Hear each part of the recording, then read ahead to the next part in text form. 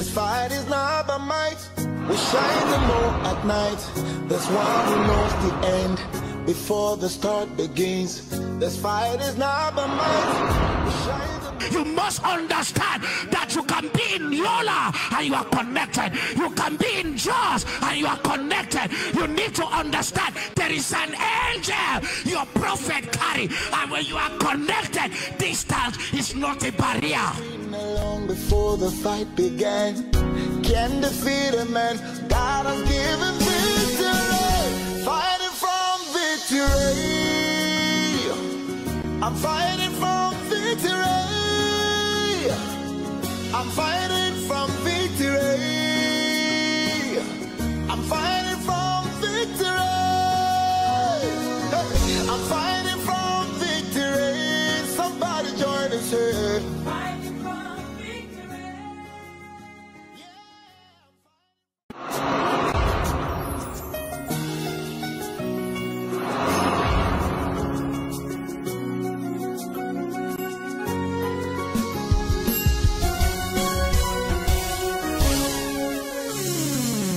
This fight is not by might, we shine the more at night. There's one who knows the end before the start begins. This fight is not by might, we shine the more. You must understand that you can be in Yola and you are connected. You can be in Jaws and you are connected. You need to understand there is an angel your prophet carry, and when you are connected, distance is not a barrier. I want us to pray. Yes, sir. Right where you are sitting. Yes, sir. But if you say you want to stand up, it's okay. You know, there are some people, they rise to the top. They rise to the summit of life. But all of a sudden, why or when they ought to be enjoying that success, that's when they find themselves crashing down. Sometimes that crash could be either drugs. I know of a well-known reggae artist from Nigeria, and he was even a big celebrity in New York. And he happens to come from the state I came from. And he just passed last year. But I thought about him. He was very, very successful. Very, very successful. He made it big, but drugs finished him. Drugs finished him. Someone we grew up from Nigeria listening to, and he was a very, very good reggae artist.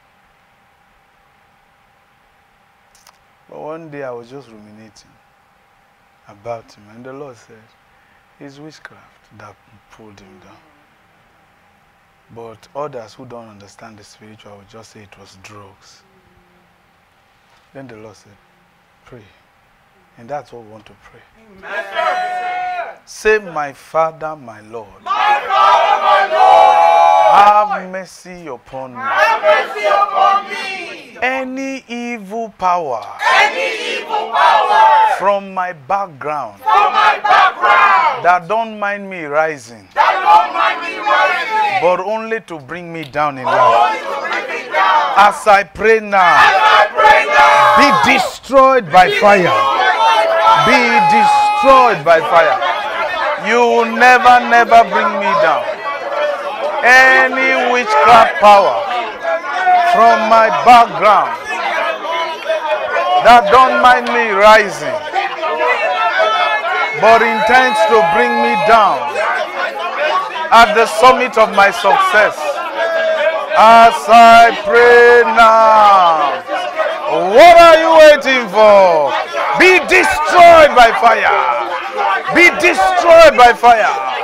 Be destroyed by fire. Be destroyed by fire. Be destroyed by fire. In the mighty name of Jesus Christ of Nazareth. Batala kaparoko sekete. Mantala baradia. Gere nemo kobosa katabadi kata. Roko sekete broto kobosa kataya. Bala kaparoko sekete. Manta la baradia kusata palekete. Manta paroko sekete. Banka paroko sekete le broto kosakata. Manka paroko sekete. Manta la baradia. Manka pako soto pelekete. Hallelujah. Manka parakasi katabale. That witchcraft power is destroyed. In Jesus' mighty name. Amen. Thou art worthy. Thou art worthy, O Lord.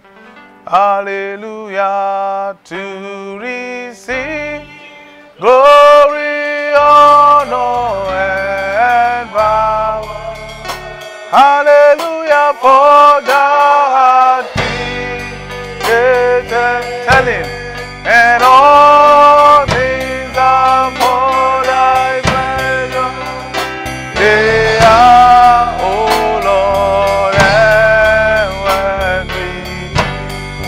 Thou art worthy, O Lord. Thou art worthy, O Almighty God, to receive glory, honor, and power.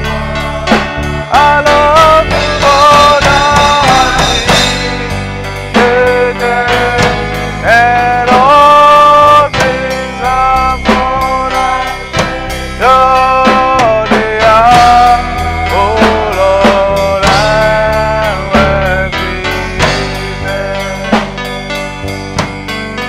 There is no holier than the Lord. Hallelujah. There is no Lord beside thee. I love you, Lord, neither is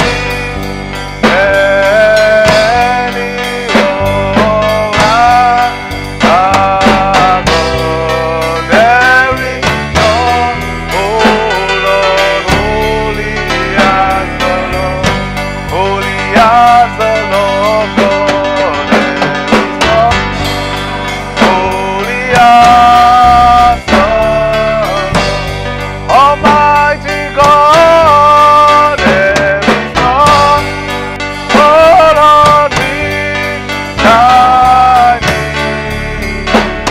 And neither is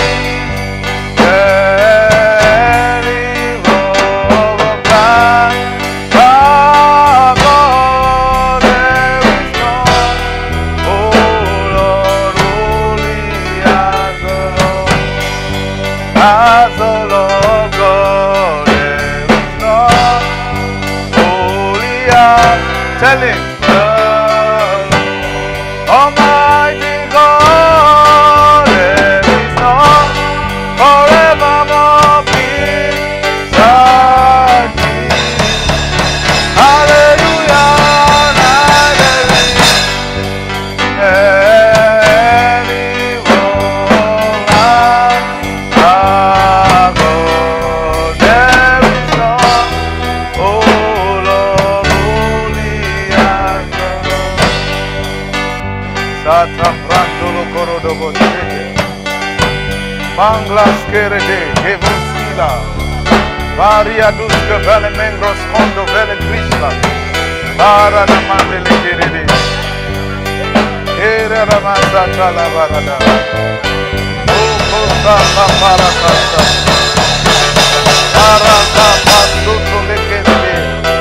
Manglas kira dala mandolo korodo.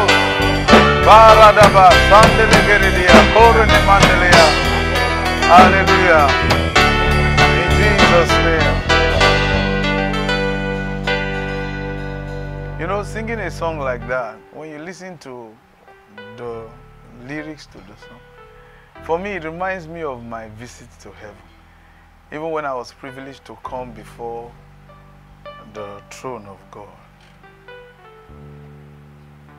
And I mean everything I say in this song. That there is none holy as the Lord. Yes, sir. Yes, sir. There is none beside him. Because I've been privileged to come close to him. And I know that Moses was very correct. Moses was the one who wrote that song. Moses, the servant of the Lord, he wrote that song. There is none holy as the Lord. There is none beside him. Neither is there any rock like our God. Moses wrote it because he has seen the Lord himself. He has seen what the Lord, who the Lord is and what he can do. Yes, sir. That's why I agree with him. Yes, sir. There is none holy as the Lord. Now somebody say, but I have not seen him yet, but he has been good to you. Yes, yes, sir. He has kept you alive. He brought you here. Oh, neither is any one like our God. There is none, oh Lord, holy as the Lord. Amen and amen. Father in heaven, we thank you. We give you all the glory, all the honor, all the power, all the praise, all the majesty and the dominion. Father, unto you are we gathered. Reveal secrets to us. May our hearts indict a good matter. Take all the glory, O God. Save souls tonight in Jesus' name. Amen and amen. Champions, shout fire. Shout ororo. Shout muzozo. Shout mafura. They all mean anointing in different languages. Amen. Hallelujah. I want to thank the person of the Holy Spirit for the privilege to be here. Say thank you, Holy Spirit. Thank you, Holy Spirit. And also want to thank our father, Papa Joshua Igila. Say we love you, Papa. We love you, Papa. Amen and amen. There is none holy as the Lord. Yes, sir. Yes, sir. Yes. Yes, sir. All right, be gracious enough to go to Genesis chapter 2. Verses 7. We've been looking at our subject, body and soul. Yes, sir. And it's amazing, our pastor, Pastor Favor, was exhorting us on the same subject too. Praise God. Hallelujah. Amen. So we thank God for our life. Amen. Yes, sir. Yes. Praise God. Hallelujah. Body and soul. Body and soul. Okay. Genesis chapter 2. Let's read verse 7.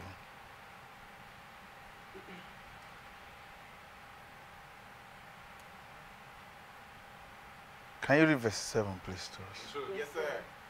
One to go. For man of the dust of the ground, and breathed into his nostrils the breath of life, and man became a living soul. Okay. Read it again. And the Lord God formed man of the dust of the ground, and breathed into his nostrils the breath of life, and man became a living soul. You see that? It says, God formed the body of a man from the dust of the ground. Yes, sir. Interestingly, the ground being referred to here is not the one you and I are stepping on Yes, today. sir. Yes, sir. The Hebrew word for ground there means the ground under the ocean. Yes, Under the yes, sea. sir. Which means you were made from the finest sand, Yes, sir. finest ground. Yes, sir. Water has been on it. So the way preachers preach it, that you were just made from the dust of the ground, like you were just picked from a refuse dump. No. The ground that Moses was referring to was actually the kind of ground they walked on when the Red Sea parted, the one under the water. Wow. And so you can see it's more or less the cleanest, Yes. because water has been on it Yes, sir. for only God knows how long.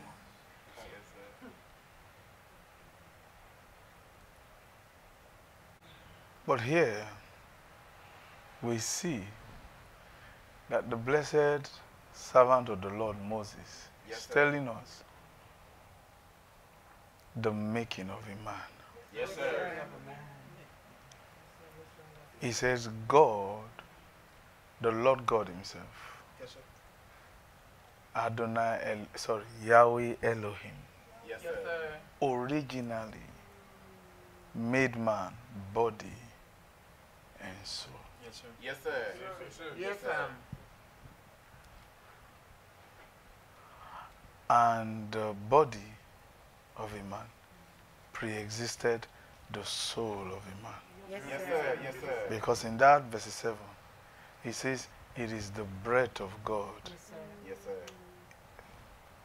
that went through the nostrils of a man Yes, sir. Yes, sir. and became a living soul. Yes, sir. Yes, sir. Yes, sir. So God never made man a spirit. Say it. God never made man a spirit. Say it again. God never made man a spirit. So even when preachers today talk about man being a spirit that lives in a body, it's still not true. It's not true. No man has ever been a spirit. Yes, sir. Even the blessed Jesus, the blessed Lord Jesus, who could have even referred to as a spirit, Yes, sir. Yes, sir. he said, when he rose from the dead, they called him a spirit, a ghost. Ghost Yes, sir. means spirit. Yes, sir. Yes, sir. And he said, no, I'm not. He said, he is not. And if Jesus is not, why should you? That's true. Jesus said, he is not. Yes, sir. I'm not talking about even the Jesus that was killed, the one who even rose from the dead, Yes, sir. who has all authority. Yes, sir. Even with all the authority that he had, Yes, sir. that has been given to him, both in heaven and on earth, still acknowledge he is not a spirit. Yes, sir. Yes, sir. What? You're not a spirit? He said, yes. He said, and to prove it to you, touch me. Then Jesus told us the nature of the spirit that day. He said, for a spirit, ghost, does not have flesh and bones Yes, sir. like I have. Yes, sir. Jesus said it. Yes, sir. So why do some preachers say man is a spirit, man is a spirit, man is a spirit? Actually, what is translated spirit actually is your soul. Yes, Even though sir. the Greek word may be pneuma, which means breath. Yes, sir. What does breath mean? It is the breath of God. The breath of God. That breath of God in you, what is it? Your soul. Yes, sir. Yes, sir. Yes, sir. But that's what preachers are trying to interpret as spirit. Yes, sir. But you are not. Because even the venerable Jesus said he's not. Because he already told us what the nature of his spirit is. Does not have body, this flesh, and then bones. Wow.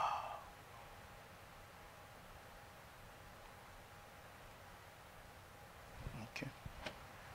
So Jesus is not a spirit. Say it. Jesus is not a spirit. So the question is, how was he able to go through the wall if he's not a spirit? Yes, sir. Well, let's go to Acts chapter 1. Then you will understand that. Acts chapter 1. Then you will be able to know how Jesus was able to do it. Now, this is Luke writing to Theophilus in his second letter. The book of Luke was Luke's first letter to Theophilus. And Theophilus was a ruler, but he was a convert of Luke. Luke now is writing his second letter to him. He said, the former treatise have I made, O Theophilus. Now, follow this carefully. Of all that Jesus began both to do. Yes, sir. Yes, sir. Do you understand? Yes, sir. And to teach. He did Yes. and taught. Yes, sir. Right? Yes, sir. So, Jesus did things like going through the wall. It was something he did. Yes, sir. Please answer us. Yes, sir. And then he taught, right? Yes, sir. But now, see what Luke had to tell us. Until the day in which he was taken up, after that he, through the Holy Ghost, gave commands unto the apostles whom he had chosen. Here Luke is telling us, for Jesus to be able to do and to teach, it was by the Holy Spirit. Yes, sir. So him coming through the wall was through the agency of the Holy Spirit. Yes, sir. Yes, sir. Jesus did not do it by himself. Yes, sir. That's what Luke is telling us. Yes, sir. Yes, sir. And if this is not credible, God will not allow it to be written. But what do many Christians know today about the Holy Spirit? Speaking in tongues. Yes, sir. Sure. But the ability to even go through the wall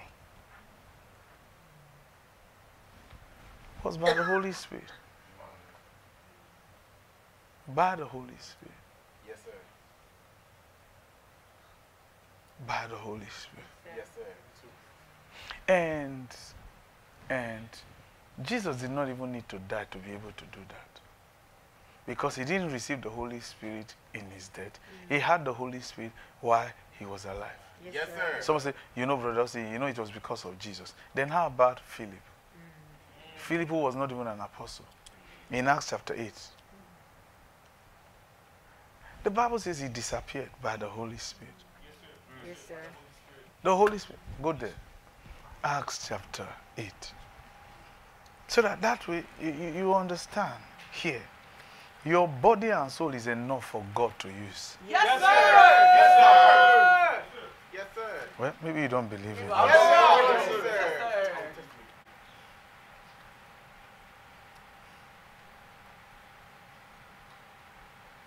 Acts chapter.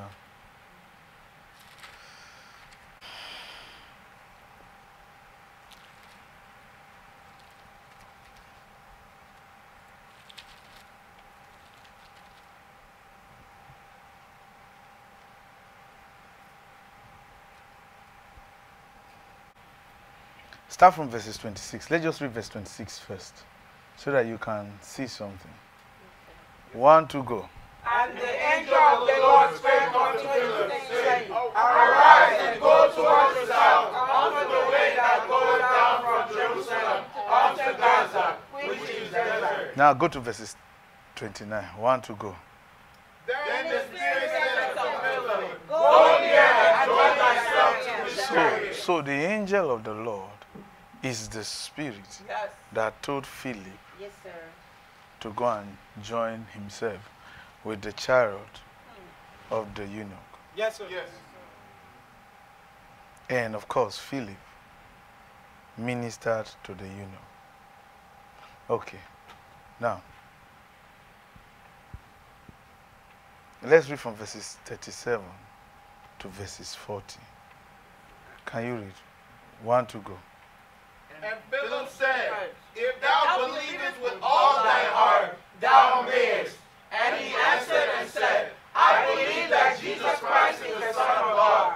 And he commanded the chariot to stand still, and they went down both into the water, both Philip and the eunuch, and he baptized him. And when they were come out of the water, the Spirit of the Lord called away Philip. And he came on board. The Spirit of the Lord, the Spirit of the Lord did it. Yes, sir. The Spirit of the Lord raptured Philip Yes, away sir. Yes, sir. to another city. Yes, sir. This is how rapture is. He raptured him from the waters. He didn't even wait for his clothes to dry. He just caught him. And Philip was not dead. He was still alive. He was not even an apostle. He was just a deacon. But he was not an ordinary deacon. Because by choice, Yes, sir. he chose to improve himself. Yes. Remember the criteria for choosing these deacons, to which Philip was one of them. Go to Acts chapter 6. Let's read it. Because there is actually nothing you cannot do. Yes, sir. You don't have to be a spirit. Acts chapter 6. Well, I guess you are offended, but No, sir. when the people were complaining about much service and all that, the apostle said, well, we cannot forsake the preaching of the word and start serving tables in Acts chapter 6 verses 2. But read verses 3. You hear what the requirements were for choosing these gracious deacons. Read. Yes, sir. 1 to go. Verse 3. Wherefore, brethren, look ye out among you 7 men of honest report, full of the Holy Ghost and wisdom. You see that? Yes. Full of the Holy Spirit. You just need to be full of the Spirit. Yes, sir. Sir. And being full of the Spirit is not your spirit. Yes, sir. The Holy Spirit is not your spirit. Yes, sir. Sir. So if man's spirit, like the way preachers preach it, is everything, why do you need to be filled with the Holy Spirit? These men were full of the Spirit of God because they were just body and soul. Yes, sir. So what does the Holy Spirit look out for Yes, sir. before he uses a man? Yes, sir. Prayer and fasting? No. Notice what he said. Honest report. Be an honest person. Yes, sir. It's not hard. Even the Holy Spirit is looking for honest men. Yes, sir. Honest men. Yes, sir. There are some preachers who cannot tell you the truth. You see why their gospel is not real. So why is God still using you? Because I'm honest. Honestly, I don't hide anything. I'll just tell you I did this thing. I didn't. Do you understand? But people say, oh, no. You will lose your calling. I can't lose my calling. Because what the Holy Spirit needs is honesty. He's looking for honest men and women. Yes, sir. And notice, this was a church of 8,000. But the congregation of 8,000 acknowledged only 7 men amongst 8,000 are honest. Only seven men amongst all of us. We are all hypocrites here. Apart from 7 men. We know this one is honest. Yes, sir. Wow. In a congregation of 8,000, only 7. Do you think it's better these days? No, it's even worse now.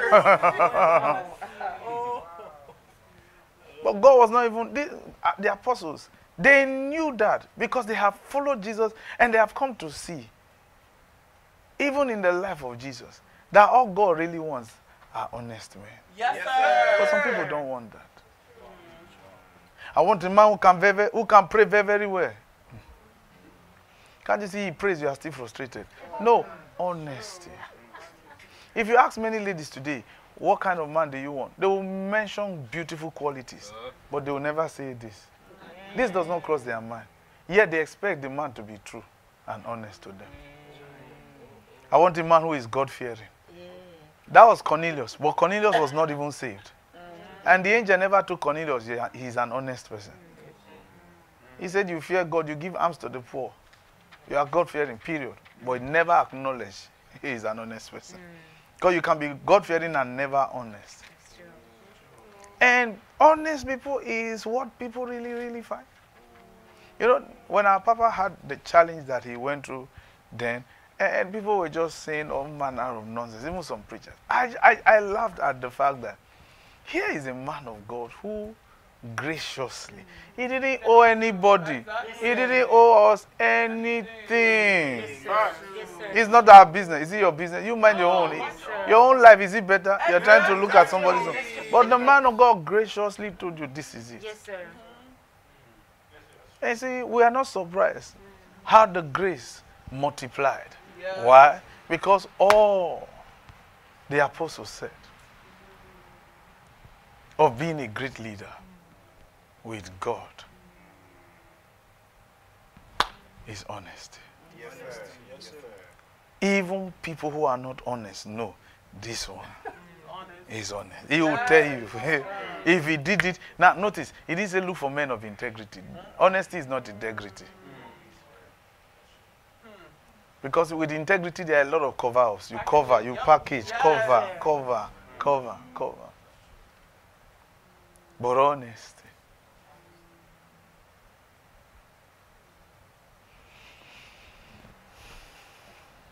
He said, look for men of honest report. Yes, sir. Yes, sir.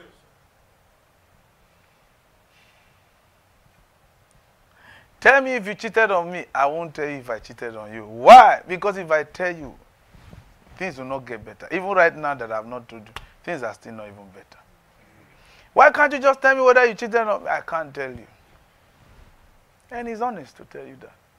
You are not honest with me. He's very honest. He just told you he cannot tell you whether or not he did. That means you did it. I didn't say I did. I just said I cannot tell you. Why can't you tell me if you didn't do it?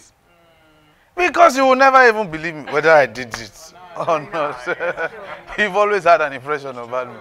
Do you understand? So again, you see, this makes your life easy with God. Yes, sir. So the issue of trying to impress people, wanting to, look, I'm not in that business anymore. Look, do you understand? Yes, sir.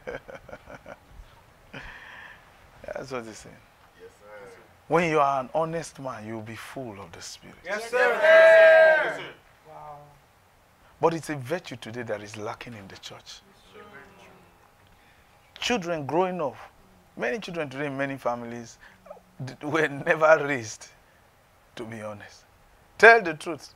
Tell the truth. Always tell the truth. Telling the truth is not honesty. It's true. It's true. It's true, sir. You need to understand. Telling the truth is not honesty. Sometimes not even telling the truth is honest. Exactly.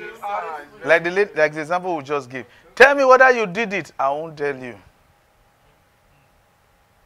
It's an honest answer because the man knows you. He knows that if he tell you, you will not let him sleep. You will torment him with the truth about this matter for months. So he would rather not tell you. But I need to know. He just told you what you needed to know. That he will not tell you the truth. Okay, fine. Then, until you tell me the truth, it's over. Praise God. You don't care about me. Well, you said so. But because I do, that's why I said I won't tell you. See, because sometimes we try to look for opportunities to rope people.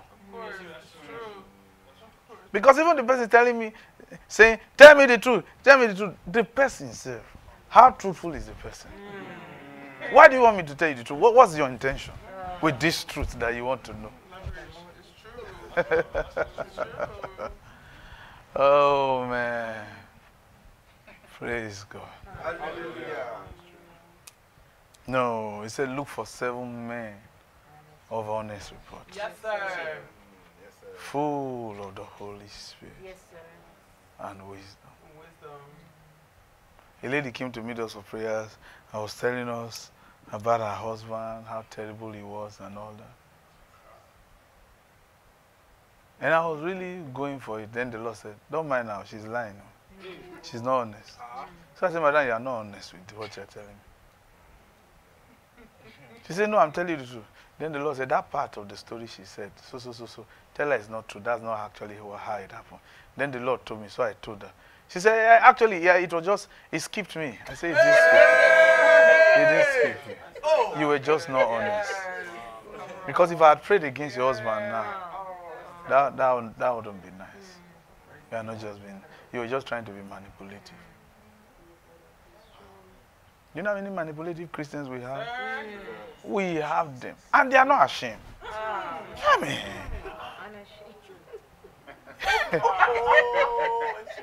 They are just not ashamed. And their lives are not better.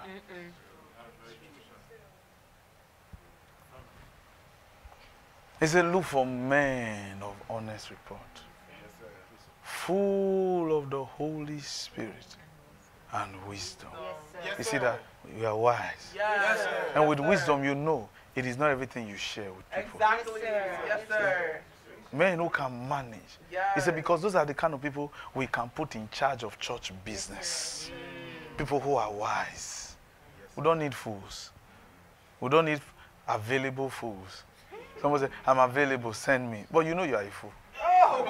Do you understand? The last time they fired you from work. So say, but I'm here. I want God to use me. God say, I'm not interested. Your boss couldn't even manage you. You want to come near me. There are some people like that. There are some people like that. And it shouldn't be. Yes, sir. Yes, sir. Okay, so here, they chose, in fact, let's show you something. Read verses 5. Read verses 5 so that you can know Philip was one of them. 1, 2, go. Verses 5. And the saying pleased the whole multitude, and they chose Stephen, a man full of faith and of the Holy Spirit, and Philip and Prochorus, and Nicanor, and Timon, and Barnabas, and Nicholas, a proselyte of Antioch. You see that? Read. Who they set before the apostles, and when they had prayed, they laid their hands on them, and the word of God increased. Okay. And the number All right. And yeah, the number of the disciples were multiplied, right? Now read verses 8, please. 1, 2, go. and Stephen, full of faith and power, did great wonders and miracles among the people. So Philip was full of faith. Yes, sir. What's faith? Pistis, persuasion, right? So Philip was full of persuasion. Now, question: what triggered the persuasion? The Holy Spirit. Yes, sir. Yes, sir. So you see, when you are full of the Holy Spirit, your persuasions increase. He was full of his persuasion because he was full of the Spirit. Yes, sir. And he was able to do great wonders. But Philip did phenomenal things. Yes, sir. To the point that he was able to disappear. So you don't need to be a spirit. That's just what we're trying to show you. Yes, sir. To be able to go through the wall. I mean, if you disappear from one place and appear in another place, do you know how many wars you went through? Yeah. But Philip did not even need to die to do it. That's true. Jesus also disappeared in his day before he died. He did that many times. In Luke chapter 4 and some other places he did. But, and then there were occasions where Jesus would change his form, change his looks. Sometimes he would disguise himself. But here, what we're trying to tell you is that God knows why he made you a body and soul. Yes, sir. Yes, sir. Say it. Say, God knows. Why he made me a body and soul. And that's enough for him. Yes, sir. Yes, sir. Because he believes Yes, sir. that you can be full of his spirit, Yes, sir. not your spirit. Yes, sir. Because you are not a spirit. Yes, sir. You are a body and soul, Yes, sir. but you can be full of God's spirit. Yes, sir. Yes, sir. Yes, sir. In fact, go to Ephesians chapter 3 so that you can understand that you are not a spirit, Yes, sir. as they suggest. But you can be full of the Spirit of God. Ephesians chapter 3. Let's read from verses 16. Ephesians chapter 3, verses 16. That he will grant you, according to the riches of his glory, to be strengthened with might by his Spirit. God's Spirit. Where? In your inner man. What is your inner man? Your soul. God's Spirit in your inner man. So you are not a spirit. Yes, sir.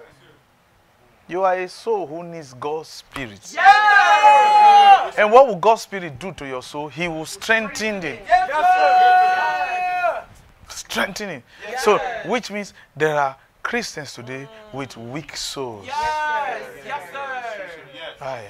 Their soul is so weak. Some have timid souls. Some have troubled souls. Some have entrapped souls. Some have ignorant, darkened souls.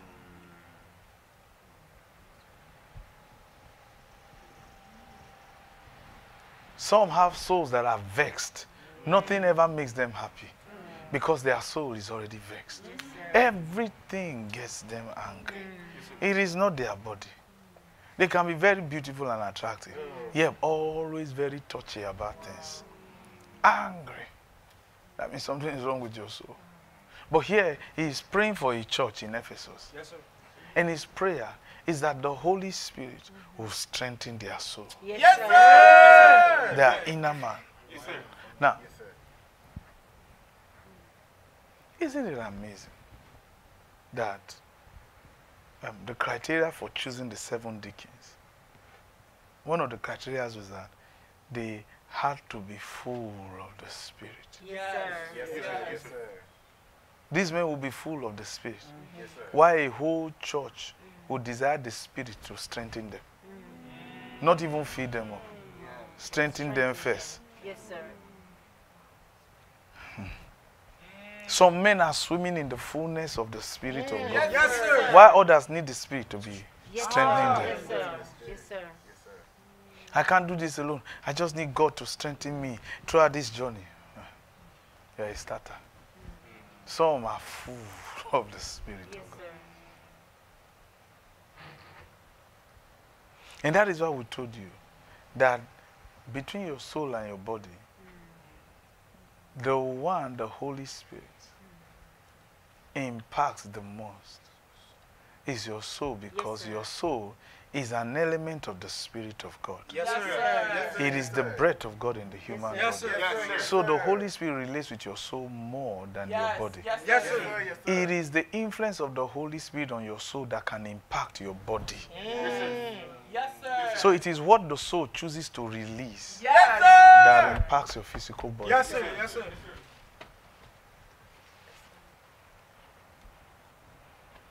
And that's why we started a discourse recently on the influence of the Holy Spirit Yes, sir. on your memory, because memory is an aspect Yes, sir. of your soul, not Yes, your sir. brain. Yes, sir. Yes, sir. We showed you that with the story of Lazarus and the rich man. Yes, sir. That they were both dead, but then Father Abraham was saying to the rich man, remember. Yes, sir. Yes, sir. Yes, sir. So his soul had memory, Yes, sir. but his brain has dried up in the grave. Yes, sir. Now, that he will strengthen you with might by his Spirit in your inner man. That Christ now, Christ. Here, when he was talking about Christ here, he's not talking about Jesus. That Christ may dwell in your hearts by faith. Now, when he says Christ here, Yes, sir. the reference was not to Jesus. The reference here, Christ, is actually the same reference used in Acts chapter 8 verses 5 and verses 12. Acts chapter 8 verses 5 and verses 12, where the Bible says Philip, the same Philip, went down to Samaria and preached Christ. Yes, sir. Yes, sir. He preached Christ. Yes, sir. Yes. The Bible didn't say he preached the Christ. Yes, sir. That will be in reference to Jesus now. Yes, sir. But the Bible says he went and preached Christ. Yes, sir. Then verses 12 of Acts chapter 8 says, he preached the things that pertains to the kingdom of God. Yes, sir. Yes, sir. Preaching things pertaining to the kingdom Yes, sir. of heaven, which was wrongly translated as God. In Acts chapter 8 verses 12 is what he calls Christ here. So when Jesus will say, the kingdom of heaven is like unto this, a man who did this, a man who did that, that's Jesus actually preaching Christ. Yes, sir. He's preaching things pertaining to the kingdom of heaven, which Philip also did too. And the Bible says when he did, there were miracles. Yes, sir. Yes, sir. But you think preaching Jesus is what makes miracles happen. Preaching Jesus does not make miracles happen. But preaching Christ, things pertaining to the kingdom of heaven. And that was what Jesus did the most. The kingdom of heaven is like unto this. The kingdom of heaven is like unto this. The kingdom of heaven. And the more he did, the more the miracles. But you think preaching Jesus is what brings miracles. No. Preaching Jesus can only give you salvation. Someone say, that's the greatest miracle. Okay.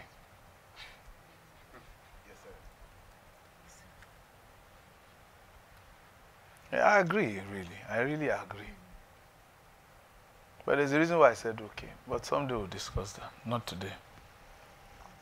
That Christ, what is Christ now? The things pertaining to the kingdom of heaven, which is knowledge. Knowledge.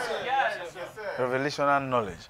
That Christ, that the things pertaining to the kingdom of heaven may dwell in your hearts by your persuasions. That means if you are not persuaded, it can bounce up from you. You can chase it away. That Christ may dwell in your hearts by faith. That you now, when the things pertaining to the kingdom of heaven dwells in you, you will become what? Rooted and grounded in love. Then you'll be able to what? Comprehend with other saints What is the length and breadth and depth and height? And then you will know the love of the things that pertains to the kingdom of heaven. The love of Christ. The love of Christ. Which surpasses knowledge. Knowledge. Ginosko, which means scientific knowledge. Which surpasses scientific knowledge, that ye might be filled, notice, with all the fullness of God. And God is a spirit. Yes, sir. You see that? Yes, sir. So there are steps one takes in his Christian journey to being filled with the Spirit of God. Which means these 7 deacons had already met those requirements, yes, and were already full of the Spirit. Yes, sir. But the deception here, or the misleading aspect in the way being filled with the Holy Spirit is being communicated today by many preachers, is that you give your heart to Christ right now and you receive the Holy Spirit. Yes, sir. No. Paul says no. To be full of the Spirit, first of all, it will require you to receive the right knowledge that will strengthen your soul. Yes, sir. Because the weight of the fullness of God is so heavy that you will need to be strengthened, Yes, sir. to be able to accommodate Yes, Him. sir. Yes, sir. Yes, sir. Yes, sir. Yes, sir. Such that God Himself can use your hands, your eyes, Yes, sir. your ears, Yes, sir. your legs, Yes, sir. your mouth, Yes, sir. your nostrils, Yes, sir. to find expression. Yes, sir. Just like demons can express themselves in their victims Yes, that sir. they possess, Yes, sir. and begin to talk to the person. Yes, sir. God wants also, Paul desired it for the church in Ephesus, that God also wants to behave. Yes, sir. God wants to possess you like the way a demon possesses Amen. you. But where does God, what will God possess? Your soul or your body? My soul. No, He will possess your body. Once your soul is intact, once your soul is strengthened, then He will now enter, Yes, sir. having captured the faculties of your soul, Yes, sir. and then He will begin to express Himself through you. That is why somebody can look at you and believe they are seeing God. I receive it. Because it was a prayer He prayed for the saints, not for Jesus. Yes, sir. Jesus has long gone. He says you can be full I receive it. of God. Yes, sir. That's madness. Yes, sir. But it is true. Yes, sir. He says you can be full of God. Yes, sir. So there's a way you can say good morning. And it was God who said good morning to Yes, sir. Yes, me. sir. He says you can be full. Yes, sir. You will not lose yourself. Yes, sir. You are still yourself. But this time around you are bolder. Yes, You are stronger. Nothing that used to move you in the past moves you now. Now there's a confidence for life. Yes, sir. You just know this world is up for grabs. And it belongs to us. That's how I came into America 9 years ago. Even though I slept at the airport for 2 days and I did not know anybody when I first came to America, nobody came to pick me up. I was full of God. And I'm still full of God. Yes, sir. And that is why nothing frightens me, really. Nothing frightens me. Because God cannot be frightened. Yes, sir. People have threatened me, said many things, and I just laugh. Because they don't know what follows me. Yes, sir. And honestly, I'm mightily possessed. Yes, sir. I like that. The first time I preached that sermon 9 years ago, Ibrahim, I can remember. The possessed Christian. People left church. And they said they believe I'm possessed. And I am. Yes, sir. Yes, sir. I mean, even when you see us pray for people during deliverance, Yes, sir.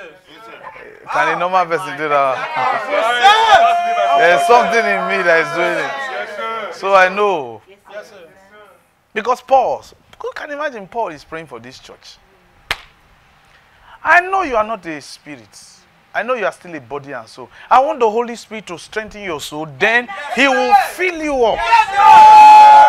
Then you can be filled with the fullness. The fullness, not some. The fullness. You see, when a ship is loading to go for a long trip, when a cargo ship, they measure the weight. Yes, sir. Yes. And in measuring the weight, they also measure the number of crew on board, the weight of everyone. Yes, whether you are 200 pounds, 180 pounds, and 19 people on board the crew with all the cargo. They measure it. Yes, sir. And anything minus it can affect that ship. What people don't know is that they believe that they can just jump into a ship and start sailing. No, they measure the weight. Yes, sir. Yes, sir. Someone say, but that's not my business. It's not your business. You just enter the ship. The captain knows. And one more human being entering it can cause chaos. So they can tell the person you can't really enter. Because this is, they call it maximum load. That's actually what they call it. Maximum load. Interestingly, that was the same picture Paul was using here. That you will be filled with the maximum load of God.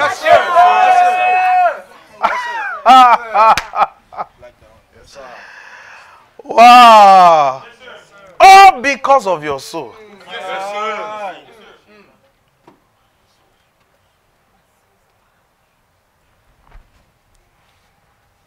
Like we said, you will still not lose yourself. Look at verses 20. He says, now unto him that is able to do exceeding abundantly. That means God is able to exceed abundance. Above all that you ask. You see, you still have not lost yourself. You are full of God, you still have yourself. You can still talk, play, but God's fullness is still in you. And God's fullness is not altering your daily life. Except you allow it. Because you have the strength to contain God. He says your soul can. Your soul can. It has been strengthened with the right knowledge. To be able to carry the full maximum load of God. What? That means you are God's sheep. And God is on board. With the chef, with the captain, with everything. There is a compass. There is a destination. Do you understand? So you are fully loaded with all that you need. But you didn't know. That's what we're telling you. You can be full of God. Now, if God is omnipresent, omniscience, omnipotent, he is, right? Yes, sir. Or you disagree? No. Yes, sir. Please answer now. Yes, if God is omniscience, omnipotent, and omniscience, yes, sir. right? Yes, sir. If God is all that, yes, sir. and he's in you, what does that make you? That makes That makes you omnipotent too. Yes, sir. Because all the potency of God, your inner man can accommodate it. Yes, sir. Yes, sir. Yes, sir. Yes, sir. Yes, sir. God is really crazy. Yes, sir. God says, I want to be crazy with you. Yes, Isn't it amazing? You pray for someone, one spirit is speaking. I'm my husband, spirit husband. Or I'm my wife. No. God is everything in us. He says you can be full. Someone said, well, let's go for surgery. Let the doctor open you up. Let's find out whether you are full of God. You see, the reason why you cannot see it is because God is relating with our soul. Yes, sir. But possessing our body. Yes, because our soul is inside his body. Yes, sir. Therefore, God is inside his body. Yes, relating with our soul. Yes, sir. So the question is, doctor, before you open me up, let me ask you a question. Has any doctor ever seen a man's soul? If you have never seen a man's soul, you can't see God in me. But he's there. So I'm correct to say I'm omnipotent. Yes. Well, maybe you are not. Yes, sir. Look at Acts chapter 6 again, so that you can see something.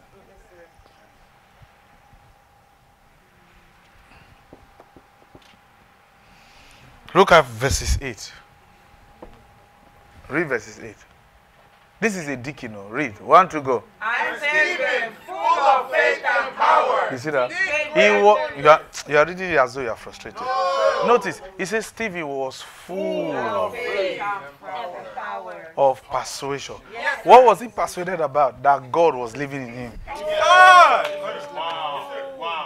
That he carried the fullness of God. And because of that, he was full of God's power. So which means at this point, even Stephen became omnipotent.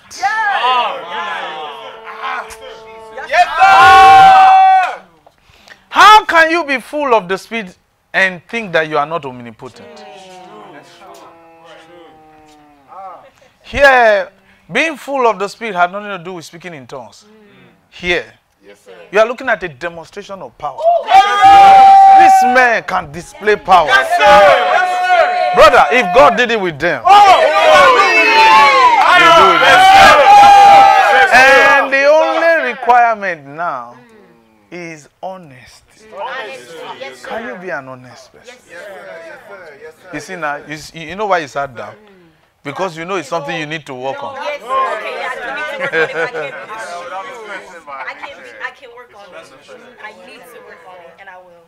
Some people are not honest at all. It's true. Why do you just open up like that? Because I need more God's fullness. But you don't know. I need more goodness. Lord help me. More of God's fullness. More of God's goodness. It's not praying and fasting. Yes, sir. Now, notice, he was full of power. Jesus said, you shall receive power. After that, the Holy Spirit is come upon you. So who brought this power? The Holy Spirit. And who is the Holy Spirit? God himself. Yes. And he's the fullness of God. So Philip was full of God. So here, when he says he was full of power, you are looking at, he was full of the omnipotent power of God. Yes, sir. There was one time in history, in Christian history, one man was full of that power. Oh, I'm next. I'm next. Yes, sir. Yet he did not pastor a church. He was serving pastors of a church. Yes, sir. Wow. So this thing is not strictly exclusive to just ministers. Exactly. Wow. He was full of power. He was full of, I think the best word is omnipotent power. Omnipotent power. Such that power now, even though the Greek interprets it as dunamis, but we know it's the omnipotence of God. He was full of the omnipotent power of God, and it what? He did, not God, he did. Stephen did. Someone say, God did it. No. The Bible says he did. Because of what he was full of. And God did not say, what are you doing? Nobody takes my glory. God couldn't have said that. Because God would be crazy. God, you are full. He is full of you. The Bible says Philip did. He did great wonders and miracles amongst the people. He was displayed. This was a guy who was called to come and serve food. Would you like to have some pastors this morning? Is it pastor you like to? Is it Alfredo? Let's serve you. First, they said, I have stage 4 cancer. Don't worry. While you are eating, you will just touch them. How? Cancer will jump back. This man, the apostle said, we'll give ourselves to prayer and the word. The apostle said, we have retired from working miracles. Let them Stephen handle it. That's what the apostle said. We'll give ourselves to prayer and the word. Let the deacons be handling the miraculous. They are full of.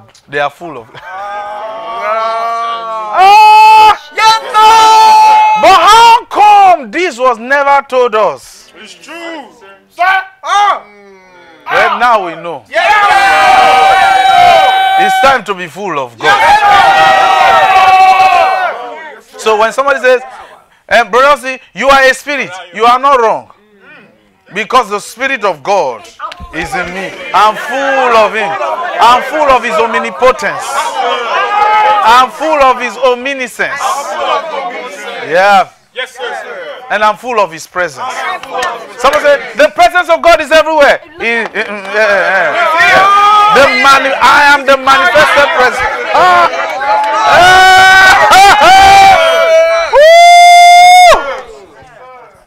You know, Angel Gabriel told Zachariah, I am Gabriel, who stands in the presence of God. Well, thank God for you, Angel Gabriel. For me, I am the presence of God. Because I carry the fullness of God. You see why angels will always gravitate towards me? Because angels gravitate towards where the power of God and the presence of God is. Because where the power of God is, the presence of God is there. He says, then you will be able to ask or think anything. And God will exceed it for you.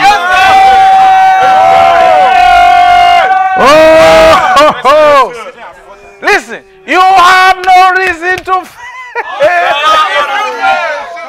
You have no reason to fail. Can't you see, even failure is a laughter? You have no reason to fail. You have no reason. And listen, you need to shut up and stop explaining your failures to people.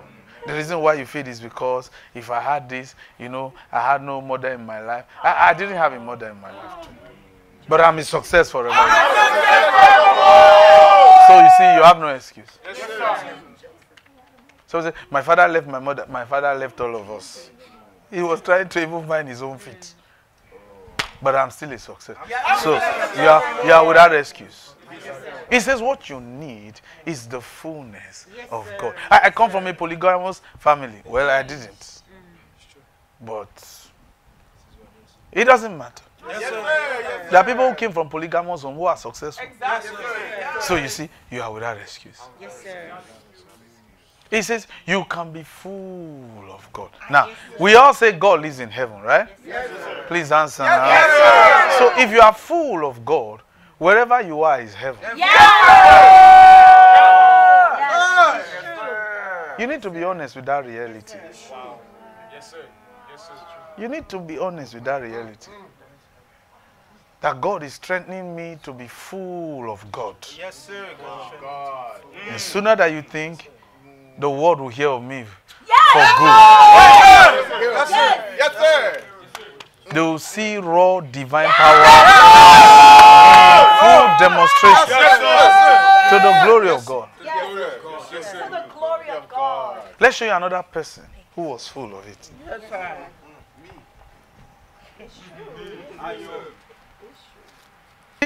Okay. If you go to Acts chapter, if you go to this same Stephen, go to Acts chapter 7. Please, let's read verses 54 and 55. Verse 54 and 55. Acts chapter 7.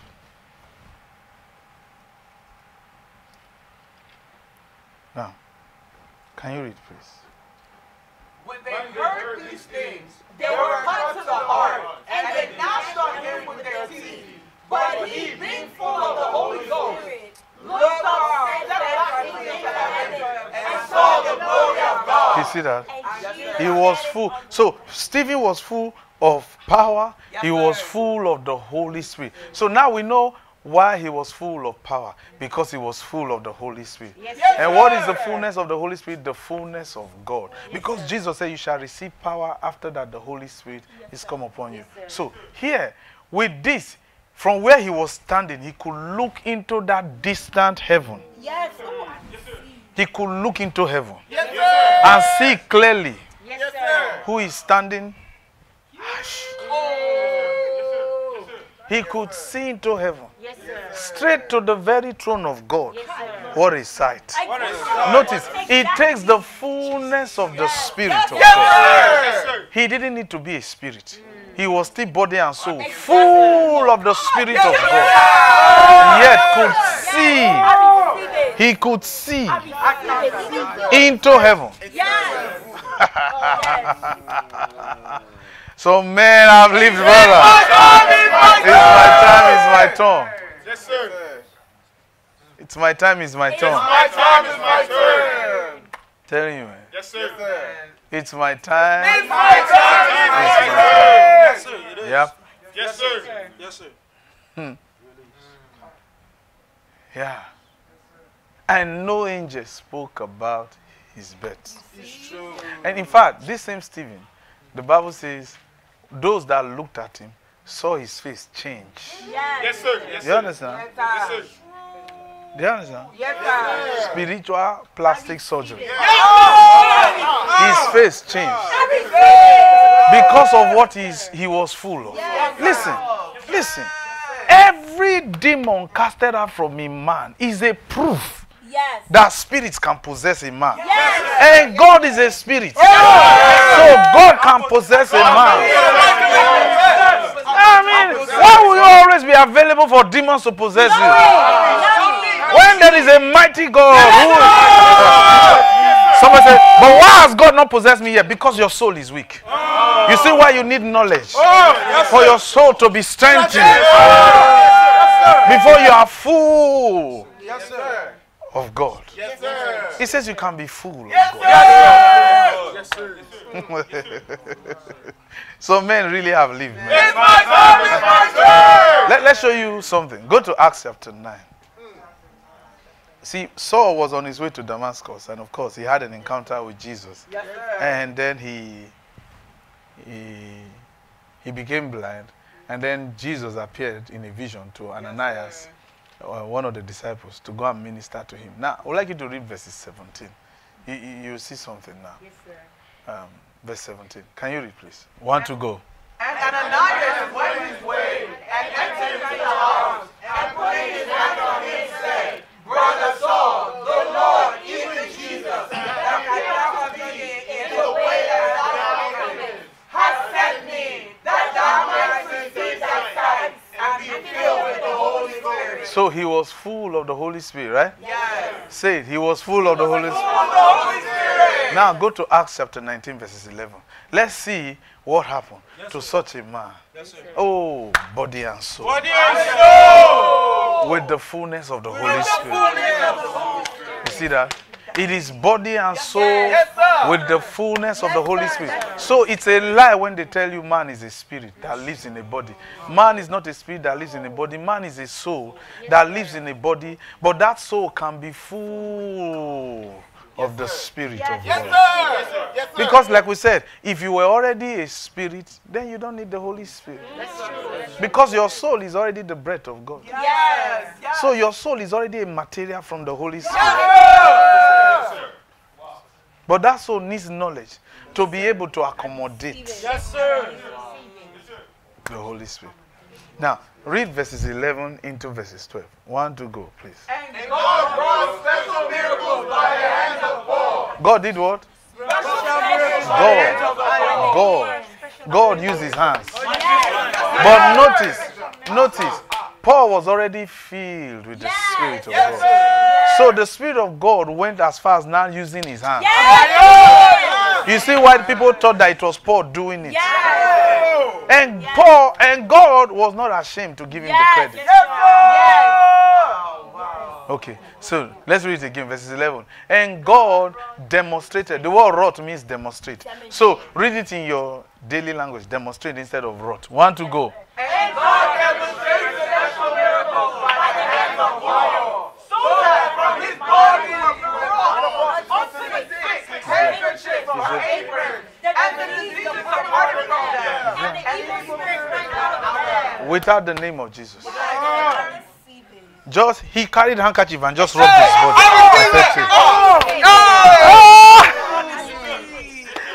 Man.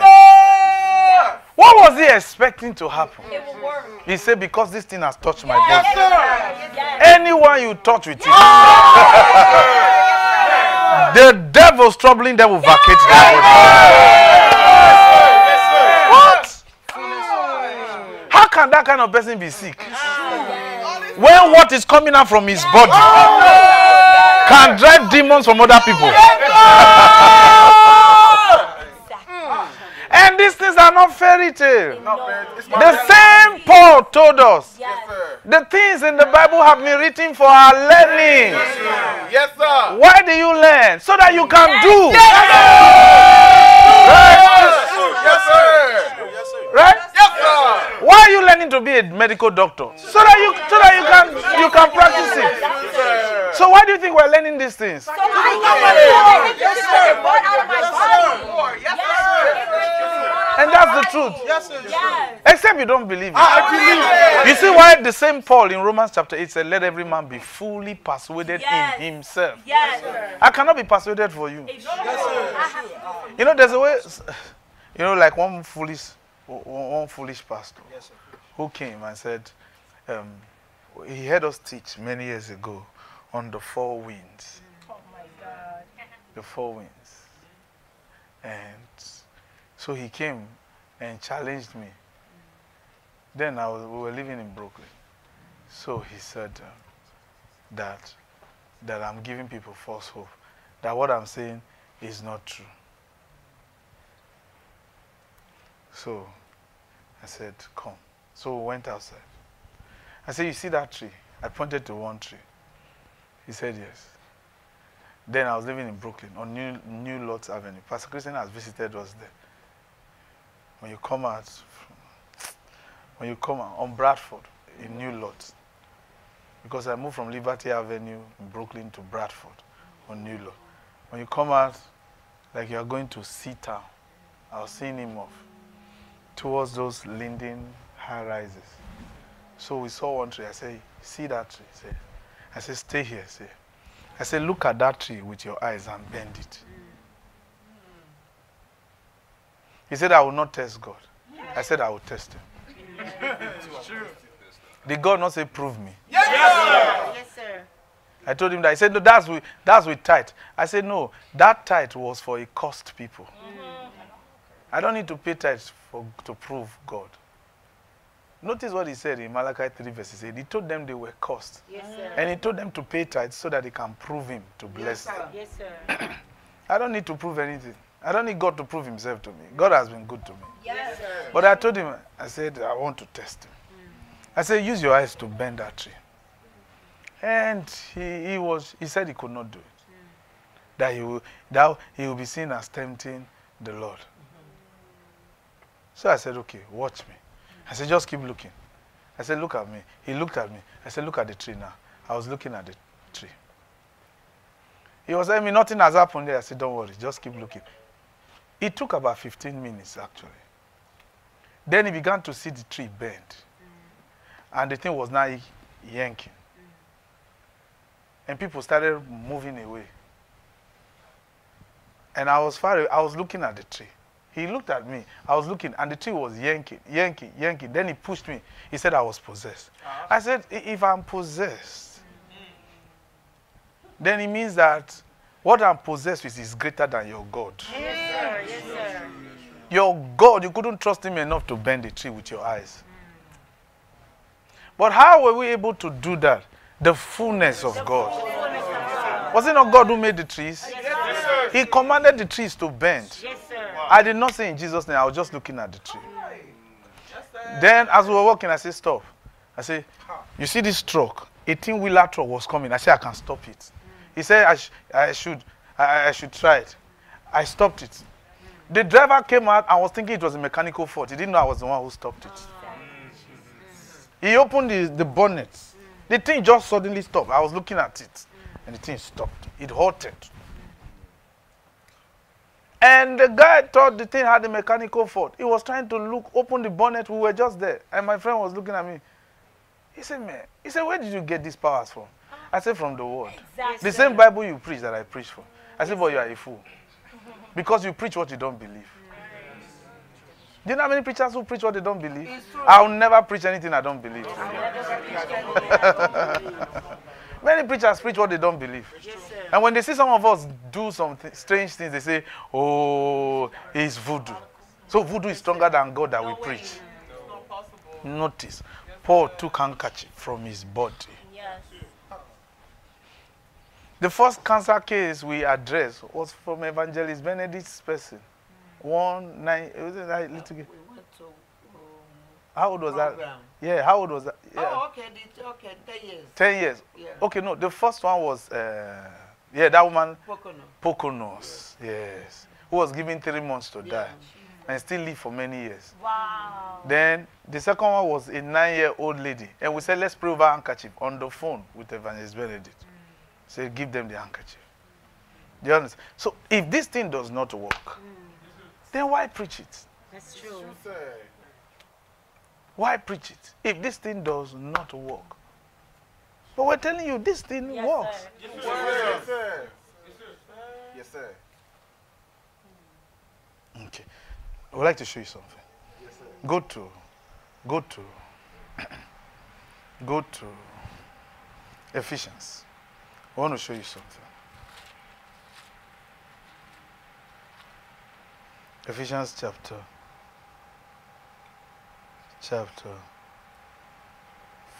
4. I would like you to see something that Paul was addressing here.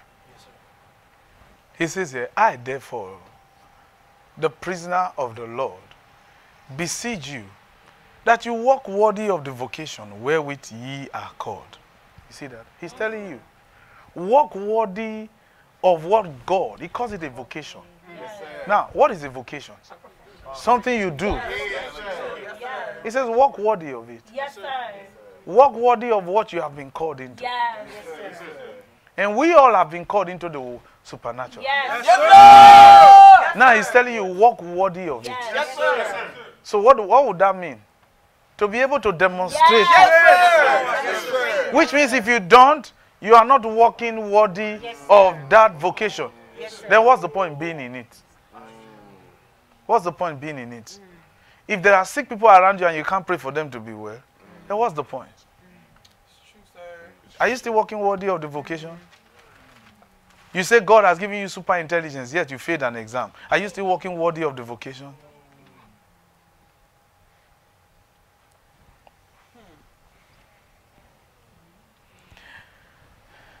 He says, I beseech you that you walk worthy of the vocation wherein you have been called, with all humility and meekness, with long suffering, forbearing one another in love. In fact, one time, I think Pastor Christian here, there was one time, Pastor Christian has had some experiences with us. There was one time, I told Pastor Christian, I'm going to pray now that a clock, the time will freeze. Yes. And there was a clock. It does not belong to us. And the clock was working fine. And I said, I'll pray now, that clock will stop. And I just prayed. And the clock stopped. And he was looking at it. I said, I'll pray now to start working. And I prayed, and he started working. He says, walk worthy of the vocation. What was I trying to prove to Pastor Christian? That prayer works. That was just what I... Because it is wanting to teach it. When you pray in the name of Jesus, you teach it. No, sometimes you need to demonstrate it. So we prayed and stopped it. Then prayed again for it to work. To let him know that prayer works. And to also let him know that God hears me when I pray. If there's one thing Jesus always did in his prayer, it was always to acknowledge with all confidence that God always heard him when he prayed. When he got to the grave of Lazarus, he said, Father, I thank you because I know you hear me all the time. All the time. Man, the guy was braggadocious, but he was correct. He said, Father, I thank you because you hear me all the time. Man, which woman would not like to be with a man like that? Who can talk to the Lord that God can hear all the time? Which man would not like to be with a woman who can talk to the Lord and God will hear her all the time? But it's up to you. He said, walk worthy of the vocation you have been called into. Yes, sir. Yes, sir. He calls it a vocation. He didn't call it an entertainment. He says, with all lowliness, humility and meekness, gentleness, with long suffering, forbearing one another in love. Now look at the part we want you to see. Endeavoring. You should make it your endeavor. Yes, sir. What does God want me to do? This is what he wants me to do. You know, there are Christians who are always forever asking, I want God to tell me what he wants me to do for him. This is what he wants you to do. One, he says, endeavoring to keep the unity of the Spirit in the bond of peace. That pastor, that foolish pastor friend who came and was telling me what I was saying was not true when I taught on the 4 winds. You see, he was fighting the unity of the Spirit. He was fighting my peace. So I said, let me demonstrate it to him. And I said, I'm not going to pray in the name of Jesus. I'm just only going to use my eyes to bend that tree. One time we were traveling to Atlanta, and we got to one of the mountains of Virginia. But I think Brother Kina was with us, Pastor Christian and Bro.Osi. They were with us in the car. And I said, wait. I said, now we're about to go through the stomach of an angel. And the angel was standing on the road. Smooth road. But by the time we went through, they had a strong turbulence. I said, do you know what happened? It's just to let you know what I just told you. We were going through the stomach of an angel. My God. There are mighty angels like that. Yes, sir. It's true. You were there that day, right, with us in the car. And the smooth road. I said, now we're about to go through the stomach of an angel. Because I was seeing the angel. Yes, sir. This thing works. Yes, sir. But you see, you can call it voodoo, whatever you want to call it. Isn't it amazing that the supernatural is voodoo to you? It's a shame, man. Now, see what he said. He said, endeavoring to keep the unity of the Spirit in the bond of peace. He said, peace has a bond. He says, endeavor to keep it, otherwise it will crack like an egg. Endeavor to keep the unity of the Spirit in the bond of peace. Now, how do you do that? What is the bond of peace? The bond of peace, number one, he says one body. One body. Yes, sir. One spirit. If there's one spirit, then he's talking about the Spirit of the living God. Even as ye are called into one hope of your calling. What is the hope? The resurrection from the dead. If you read 1 Corinthians chapter 15. One Lord, one faith. One baptism, one God and Father of all. Who is what? Above all and through all and in ye all. Right? Yes, sir. Okay.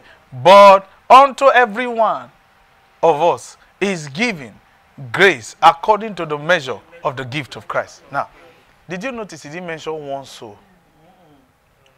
Notice. Because all that he mentioned has to do with the characteristics of the Holy Spirit. Yes, sir. What the Holy Spirit will fill you with. Yes, sir. He's talking about what the fullness of God is in you. Yes, sir. Let's read it again. The fullness of God. He says one body, the mystical body of Christ. We're all part of it. One spirit. Even as he according to one hope. And the only hope is the resurrection, we told you. One Lord, one persuasion, one faith. Not different faiths. One baptism, one God and Father of all, who is above all and through all. Read the next line. And in you. Yes, This same God. yes, sir. Who is above everything. Yes, He says he will come and dwell in you. And he's not talking to a whole church, he's talking to individuals because he said, you all. That means he's talking to individuals. Yes, sir. Yes, sir. But first of all, desire to be a man of peace. See, we're telling you, the criteria God needs you to meet for him to move through you is not hard. He's not praying and fasting. One, we told you, be an honest person. Secondly here, be a man who desires peace. Yes, sir. Yes, sir. There are preachers who like to cause problems. He said, don't be like that. Yes, sir. Because all these things, God will never manifest through you. Yes. Be a man of peace. Yes. Be a man of peace. Some people don't like peace. You know this thing, if you say it will deliberately upset several quarters. Except the Lord tells you to. But if not, then don't do it. Because God will not like to come and settle with a man who does not endeavor peace. See, pursue peace. Be a man of peace. And be honest about it. Okay. Now, one final explanation I want to give you in today's class is found in Genesis chapter 1. So that you can understand how See, in the Old Testament, God, okay, let me read it first. Genesis chapter 1, verses 26. I'll do the reading so that you can understand something here. Like we said, you don't need to be a spirit for God to relate with you. God already gave you a soul that his spirit can relate with. And strengthen. And then give you a body for contact and relationship. So your soul actually is supposed to be in tune with the Holy Spirit, while your body is for contact. Gravity, social interaction. And of course, your mind is one of the faculties of the soul, so you can relate better. But here, he says here, and God said, let us make man in our image, after our likeness. Now, you may wonder, how can God fit into me?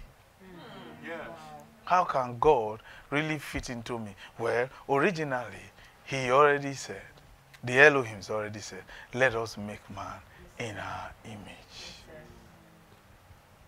After our likeness, let them have dominion. Let them have dominion. So, God made man in his image. In the image of God, created he, him. Male and female created he, them. And blessed them. And said, be fruitful and multiply. Okay. Now, Genesis chapter 2, verses 5. The Bible says, everything was in the earth. For the Lord had not caused it, nothing had grown, for the Lord had not caused it to rain, because there was no man to till the ground. So there was a time there was no man. Yes, sir. But there was a decision to create a man in God's image. Yes, sir.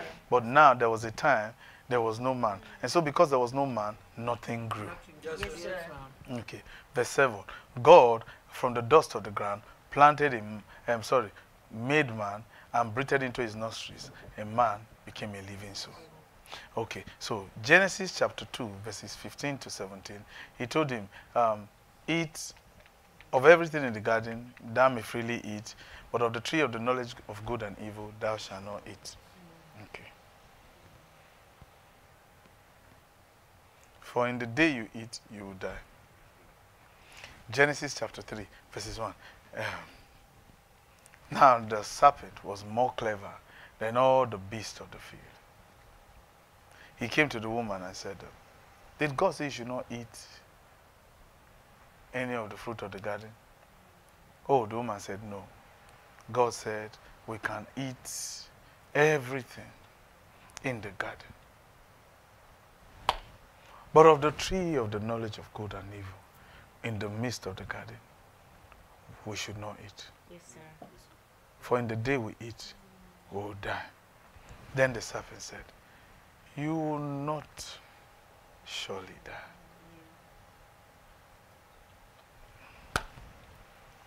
Now, look at it. Ye shall not surely die. Now, there are people who say, I wouldn't have fallen if I was in these shoes. God already told you, if you eat, you will not die.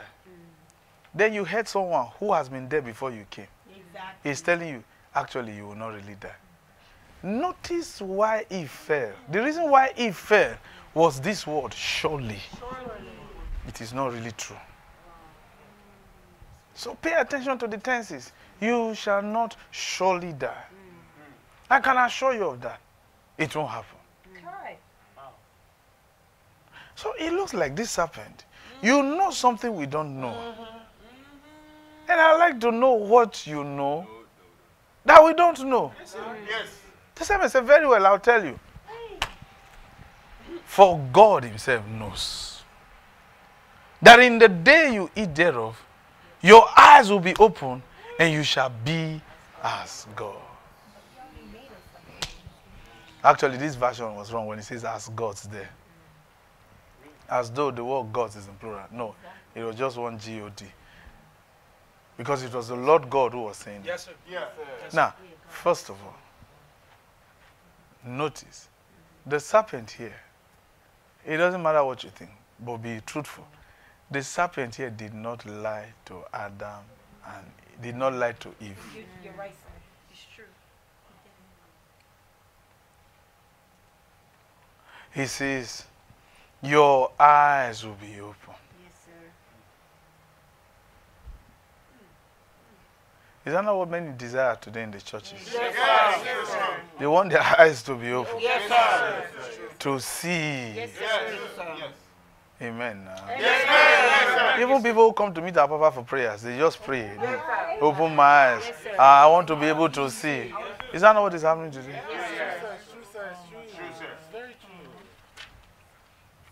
So you see why it is easy for such people to be deceived? Yes, sir. But the deception is not with a lie. The deception is even with truth. Yes, sir. That's the thing. Yes, sir. That's why it's a deception. Yes, sir. The enemy will never deceive you with a lie. He will deceive you with truth. Yes, sir. Because he knows that that's what you desire. Is it not what you want the enemy? When a woman who has been barren and wants to have children meets a voodoo priest, and the voodoo priest says, you will have children. Is that a lie? No. Is that not what she desires? Yeah. Please answer now. Is that not what she desires? Yes. And then she finally becomes pregnant. Does that look like a lie? No. I want to show you something. He says, even God knows you will be like him. You will be like him. I thought we were already like him. Exactly. Yeah, yeah. Yes, sir. He says there are two sides of God. There is the image and likeness of God. Yes, sir. Then there is the likeness of God that comes through knowledge. Yes, Yes, sir. sir. Oh, yes, sir. You will be like God, knowing. Yes. So there are people who look very beautiful and you say, whoo, this one is truly God's creation, yet can't see jack. Then there are others. You say, this must be God because they see anything. Yes. You say, brother, you are really you're omnipresent. Yes, You see everything. I do. So you see here, we're being introduced to another kind of man who is like God, knowing everything. Yes, sir. This is where the prophetic ministry was introduced. Wow. Wow. This is where the prophetic ministry, because God didn't want man to know anything. The prophetic ministry is a ministry where you have access to every knowledge. Yes, sir. And it's too dangerous. Because what you know is the truth. And you can know something that it will destroy you, but it's the truth.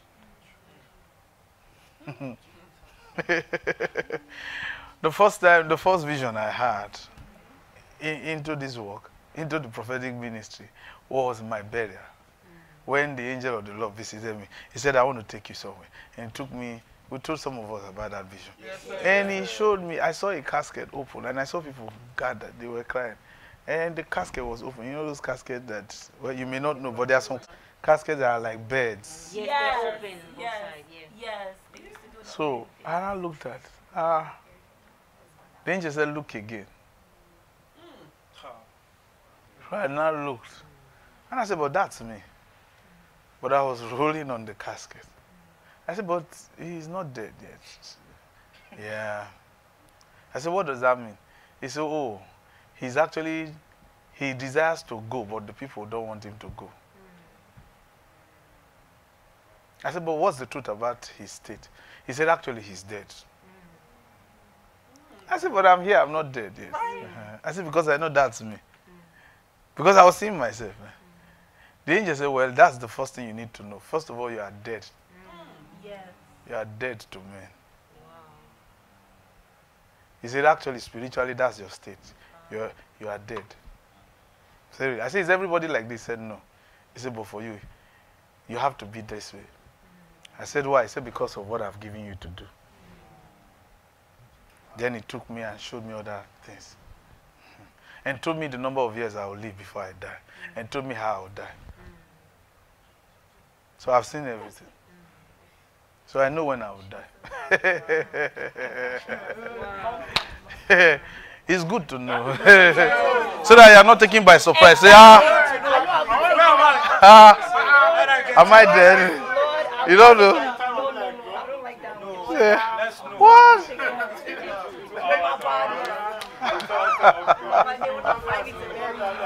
Yeah. I actually know. I know the number of years I will live here.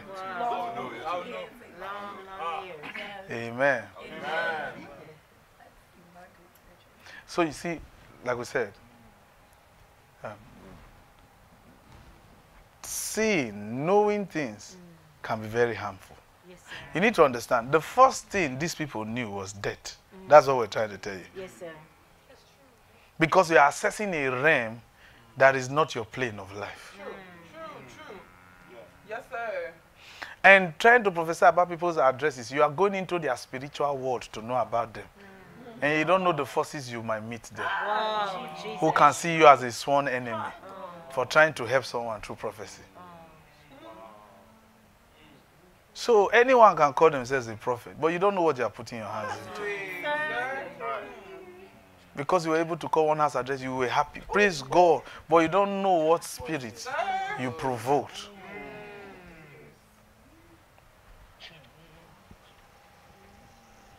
Now, notice. This aspect of knowledge, being like God through knowledge, was never revealed to Adam. This was now revealed to the woman. So you find now two revelations. The revelation of submission and obedience. Dress, but don't eat. That was given to Adam. Now there was a revelation of being like God through knowledge. After all, this woman, you are supposed to be the helper to the man. So you should know everything like the way God knows everything. Yes, sir. Yes, sir. You don't understand. You don't understand. With this knowledge, it will mean that Eve knew how she was made from Adam. Because only God knew how it was done. Even Eve will know how Adam was made. That Adam himself did not know. He says you will be like God. Yes, sir. You will know what is good, what is evil. That means Eve became the first judge of mankind. Because to be a good judge, you must be able to tell what is right from what is wrong. Yes, it's true. Do you know what Christianity is today? Do you know what the knowledge of God's word is today? No, sir. The desire of the knowledge of God's word. Okay, go to Hebrews. So that you can know what this serpent told Eve is what many Christians today are desiring to attain. Hebrews chapter 5. So that you can see something. Verses 11. So that I didn't write the Bible. You will see something now. So you are twisting it. I didn't twist anything. Is it not your Bible? Here he talked about Jesus and Melchizedek and talked about their priesthood. Then he said, of whom we have many things to say and hard to be uttered. And that's the case today. There are many things we still cannot say. But of whom we have many things to say and hard to be uttered. Seeing ye are dull of hearing. So he's talking to a bunch of dull people. Yes, sir. Okay.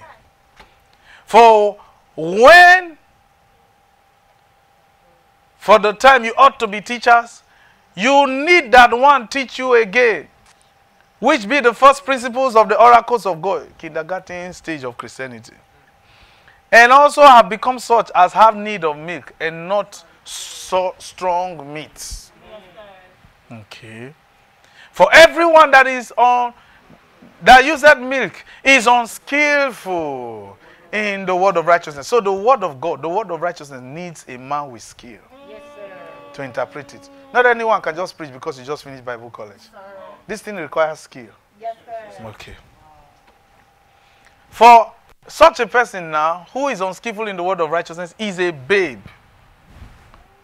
But strong meat, now follow this carefully. But strong meat belongeth to them that are full age. You see why the serpent came Because Adam was not made a baby. Yes. Eve was not produced a baby. Yes. They were made grown-ups. Yes. He says so what the serpent was suggesting was strong meat. God wanted them to eat milk.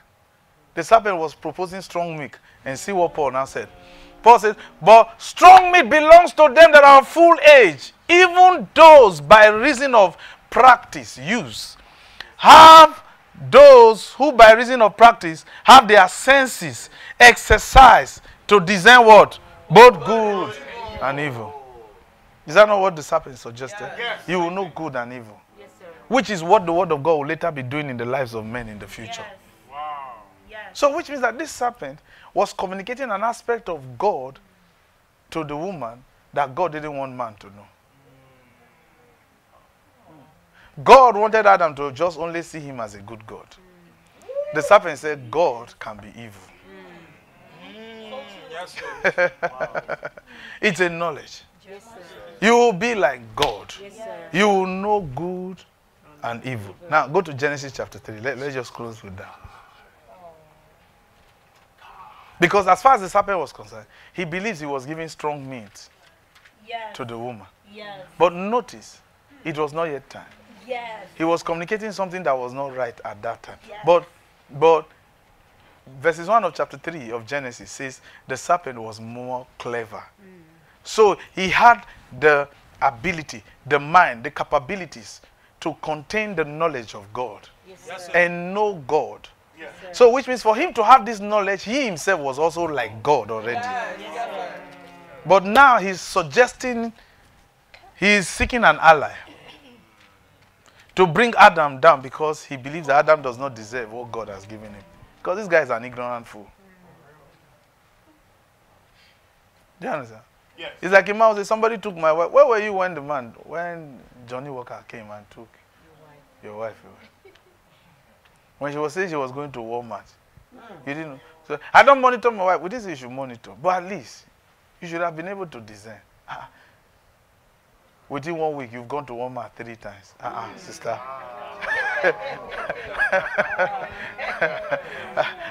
Are you going to the is it G or which one? Walmart 3 times.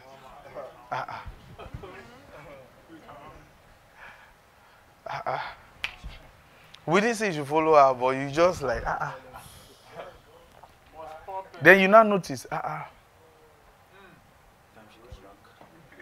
Before she never used to make her. Now she's doing her hair now very well.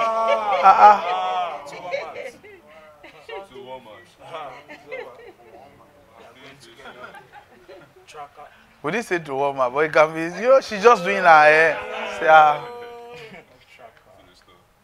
Say, well, praise God. The Lord, Bro.Osi, you preach that we should be dressing well. So I just believe. Don't bring Bro.Osi into this one. Yeah. Maybe your wife was seeking knowledge. Praise God. At Walmart. But now, go to that verses 4 into verses 5. Adam, that ignorant fool, was just saying, it's okay, it's you people. And the serpent said unto the woman, ye shall not surely die. For God does know that in the day you eat, instead of death, your eyes will be opened. And you shall be as God, knowing good and evil. Now, and when the woman saw, that means her eyes already opened, without even eating already. Knowledge has given her new sight. When the woman saw that the tree was good for food, and that it was pleasant to the eyes, and a tree desired to make one wise. And through this wisdom, she believes that she will be filled with the fullness of God. Okay. She took of the fruit and did eat. Okay. Now, go to verses. Okay, go to verses 8 first. Read verses 8. Let's be fast, please. 1 to go. And they heard the voice of the Lord God walking in the garden in the cool of the day. Okay. And Adam and his wife hid themselves from the presence of the Lord God amongst the trees of the garden. Okay. And the Lord God called unto Adam and said unto him, Where art thou? And he said, I heard thy voice in the garden, and I was afraid, because I was naked, and I hid myself. And he said, Who told thee that thou wast naked? see that? Wait, this is a new man now. I never, originally when I created you, your desire was not to seek for knowledge. Your desire was to walk and be submissive. Yes, sir. Because if you are going to rule over everything, you must know how these things work. Yes. Yes, sir. Yes. Yes, sir. Just dress and keep the garden. Yes, sir. But now, who have you been talking to? Notice, God didn't say, what are you saying? I never told you that. He says, who? So God always knew there's a who. Yes, sir. Who told you that? Ah. Wow. Who is that person who knows what I know? Who told you that you are naked? Did you do what I told you not to do? Okay. Now, of course, we all know he blamed it on the woman blamed it on the serpent, and the list goes on. Okay. Now, go to verses 22. Hear what the Lord said. Read verses 22. 1, 2, go. And the Lord God said, behold, the man is become as one of us, to know good and evil. You see that? Read that first part again. And the Lord God said, behold, the man is become as one of us, to know good and evil. Again. And the Lord God said, behold, the man is become as one of us, to know good and evil. So who is he? Who are the us he's talking to? The Elohims. He said, this guy is not like us. He knows everything now. But I thought the original intention was to make man in your own image. Yeah, but not to know what we know. He can rule without knowing what we know. That's why when you look at the story of Daniel in Babylon with the Nebuchadnezzars, it was an exact picture. Yes, sir.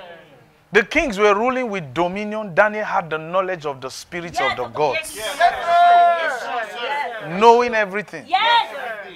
Yes.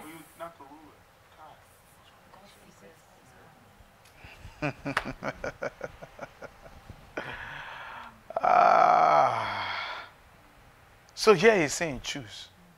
Because you can't be both. You're either a king with dominion, which was what God desired for Adam, Yes, sir. or you're going to be an instrument for spirits to use, which means you'll be operating as a God with knowledge. Okay, so God said this man already attained it. Why is Paul desiring it for the Hebrew church? He said because of their immaturity. They should be able to discern between good and evil. But God didn't even want this guy to even know.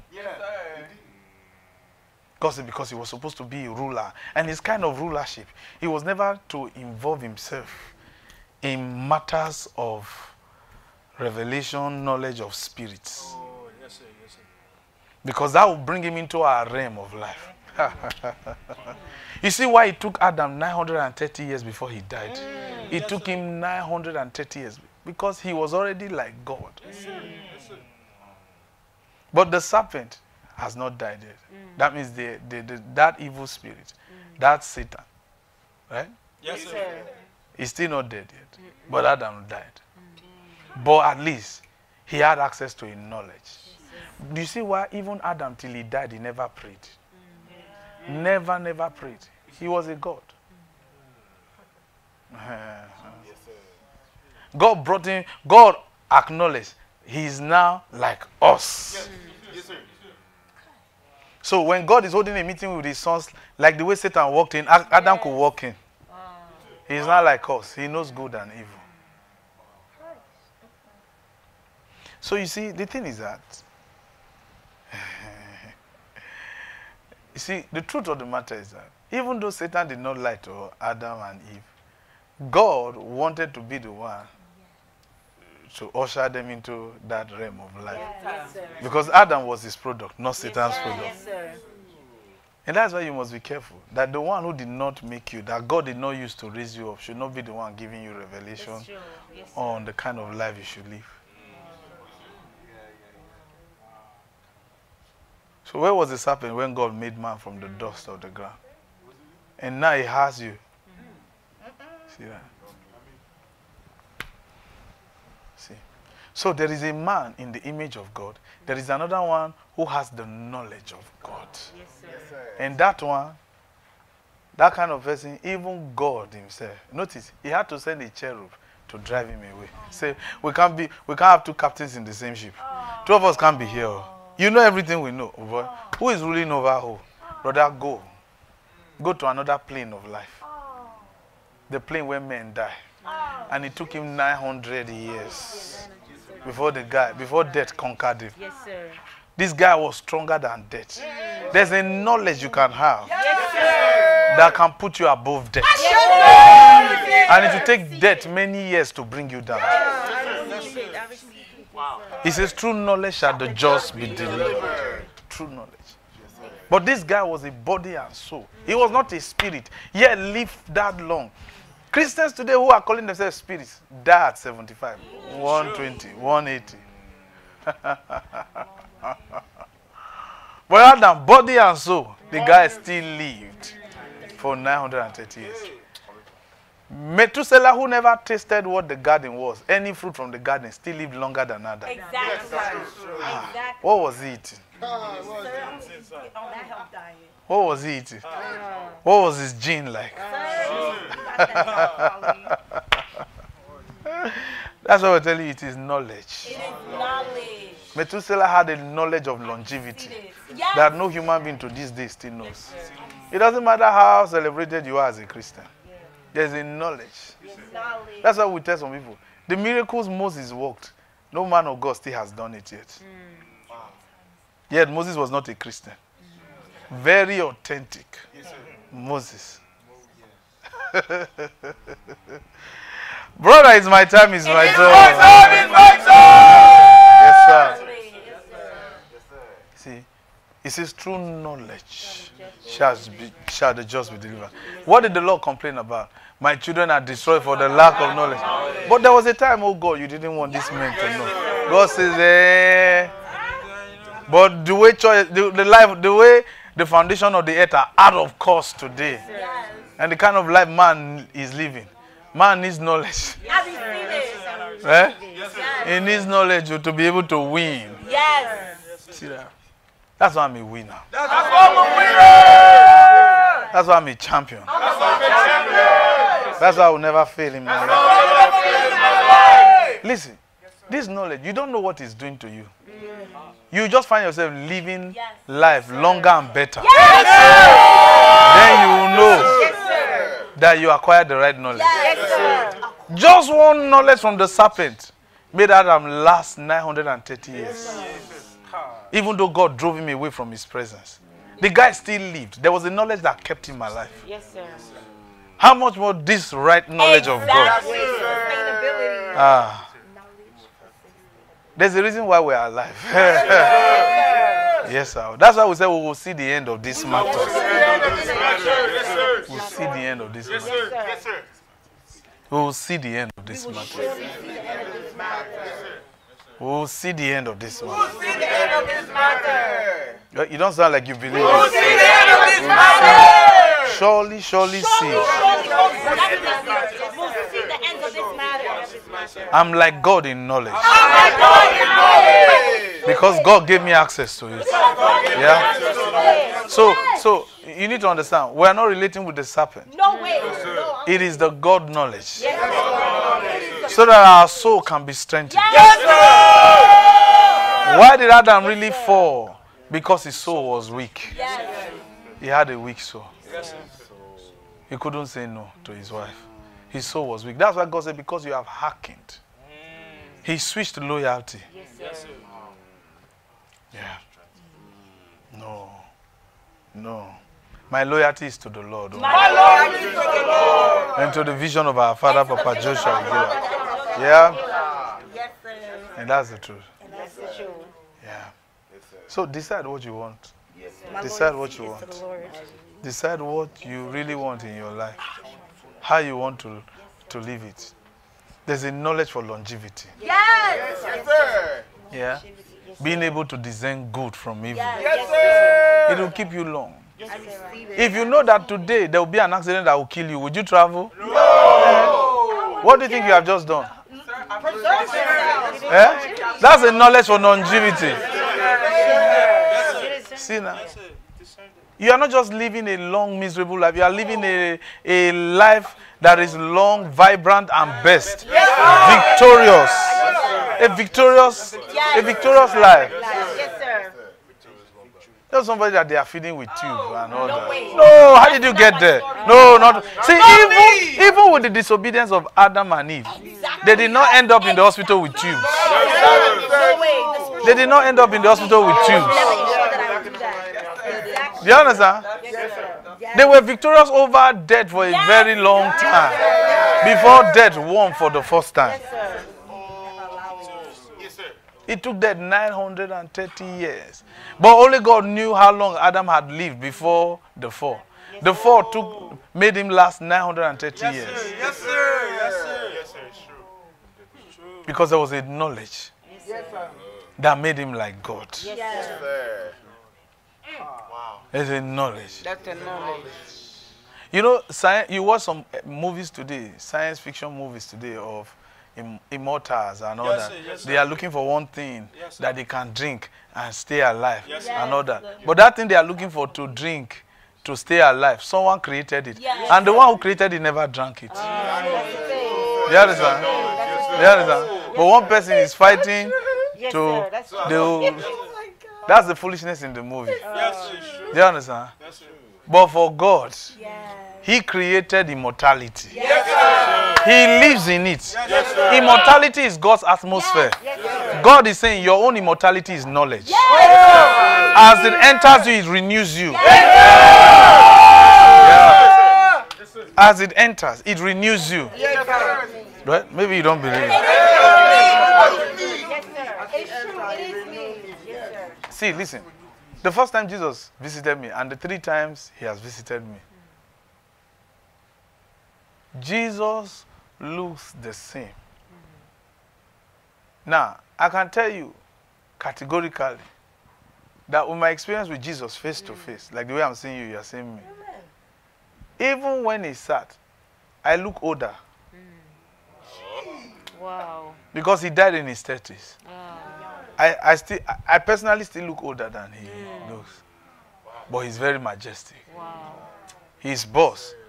But that's why some of you will tell you, some of you, the young people, you are trying to look old. Go and shave. Look better. Before Jesus comes, I say, who is this one? And even you say, even if Jesus tells you He is Jesus, you say, who are you? Go and say, are you this small boy? Please, say what you want to say. Jesus was very youthful. You see Him? Very youthful. Like some of you now, you're already looking old. And say, Jesus, you know, it's because I lived longer than you. The Bible says Moses, his eyes did not go dim. His physical force did not abate. He was not bowed over. He was stronger than ever. And He met Jesus at the Mount of Transfiguration. And they were talking. There's a knowledge for longevity. That is what keeps this body and your soul intact. It's a knowledge. Do you know the day you die, the day you stop knowing what you should know, that will keep you alive? Not the day you stop taking medication. The day you stop knowing what you should know. So there are some people, they have already expired. Look at even some of the churches they go to. When you look at even their church, look at the past, you say, man, these people are finished already. Because the God that we know. The Bible says they that know their God. I know my God. They that know their God. They shall be strong and they shall do exploits. So talk to the Lord. Lord, I thank you for giving me access to knowledge for longevity. and vibrancy. Yes. And victory and strength. My soul is strengthened. I carry the fullness of God, which means I carry immortality in me. I carry the fullness of God. Therefore, I carry immortality in me. I carry immortality in me. I carry immortality in me. I carry immortality in me. I carry immortality in me. I carry immortality in me. Bless his name. Bless his name.